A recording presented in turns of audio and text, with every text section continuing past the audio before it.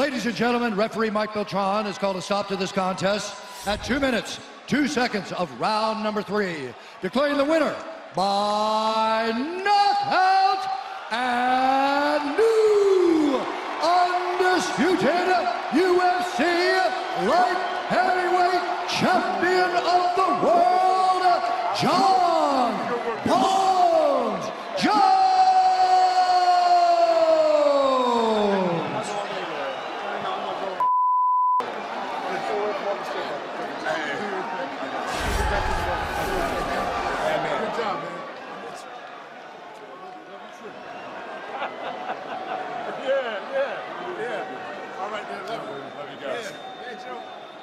Jon Jones, welcome back. What's up, man? Thank you so much. How are you, Joe Rogan? I'm good, sir. How you doing? Oh, man, alhamdulillah. God is so good.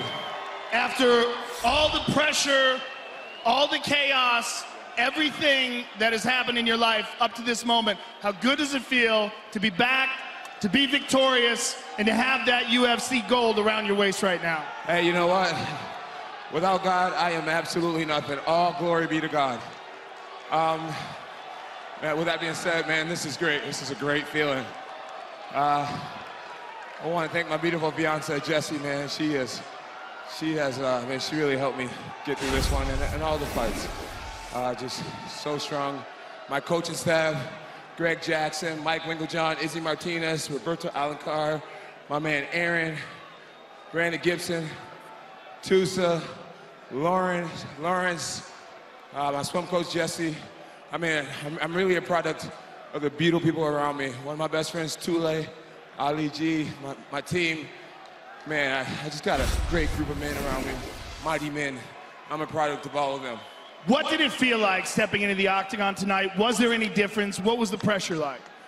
You know, the difference, Leo, my man Leo, my boxing partner. You know, man, the first time I fought Alexander, I stayed in his punching range. And the main difference was I was aware of how far away I was at all times.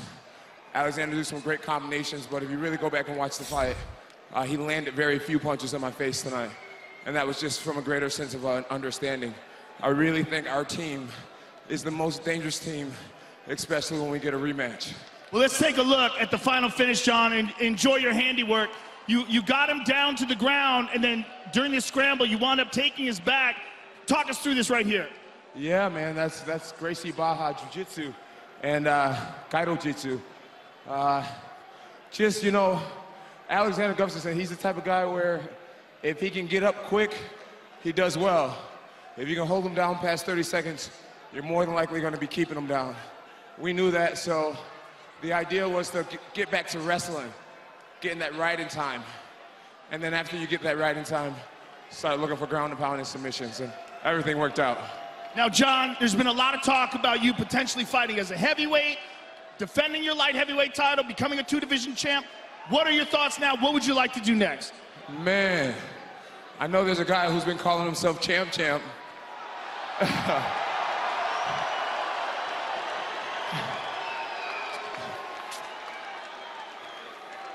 I mean, what guy just gives up his belt because somebody else made it home? Daddy's home, DC. Prove to the fans you're a champ. Come get a taste. I'm here. Get your belt back. He'll be waiting right here.